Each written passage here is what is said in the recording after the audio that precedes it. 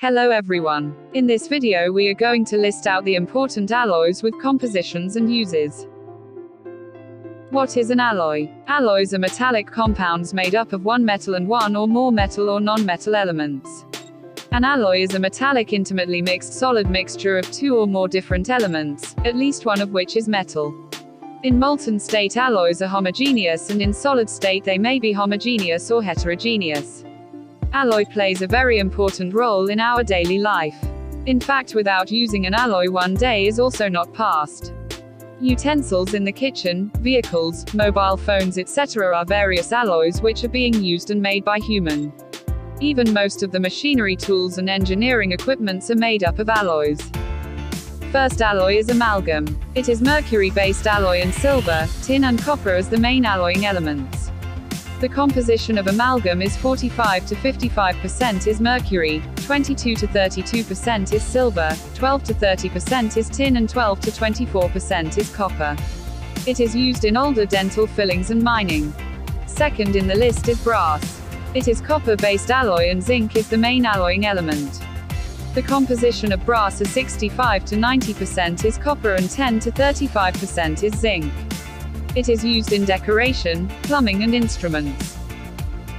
Third in the list is bronze. It is copper-based alloy and tin is the main alloying element. Other alloying elements are arsenic, aluminum, manganese, silicon, nickel and zinc. The composition of bronze is 78 to 95% is copper and 5 to 22% is tin. It is used in instruments, guitar strings and medals. Next is cast iron. It is iron-based alloy and carbon and silicon is the main alloying element. The composition of cast iron is 96 to 98% is iron and 2.1 to 4.3% is carbon. It is used in metal structures, bridges and household utensils. Next is cupronickel. It is copper-based alloy and nickel is the main alloying element. Other alloying elements are manganese and iron. The composition of cupronickel is 70 to 90% is copper and 10 to 30% is nickel. It is used in coinage, marine engineering. Next is green gold, also known as electrum. It is gold-based alloy and silver is the main alloying element. Other alloying element is copper.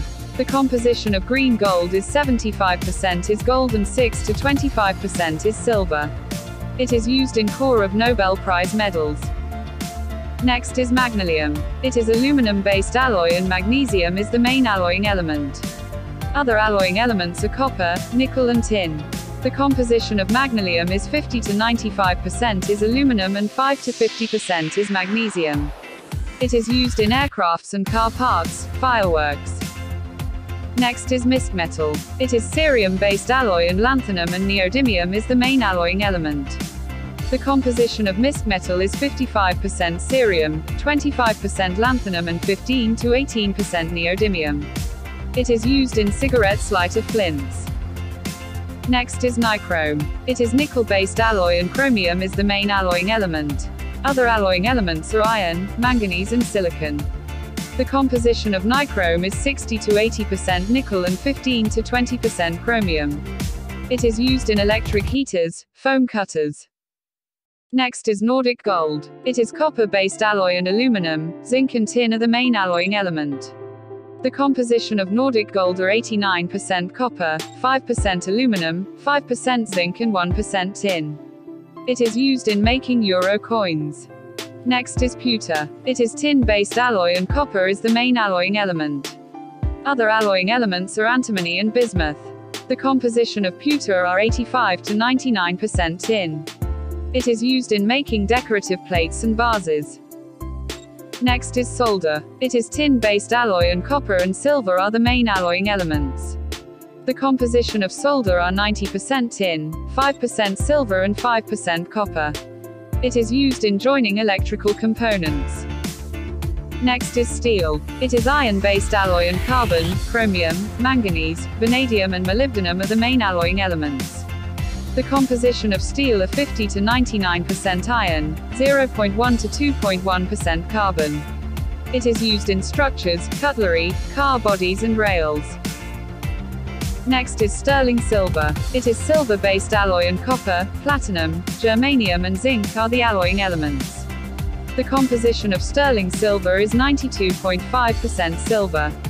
It is used in cutlery, jewelry and musical instruments. Next is white gold. It is gold-based alloy, and palladium, nickel and zinc are the main alloying elements. The composition of white gold is 75% gold, 10% palladium, 10% nickel and 5% zinc. It is used in jewelry.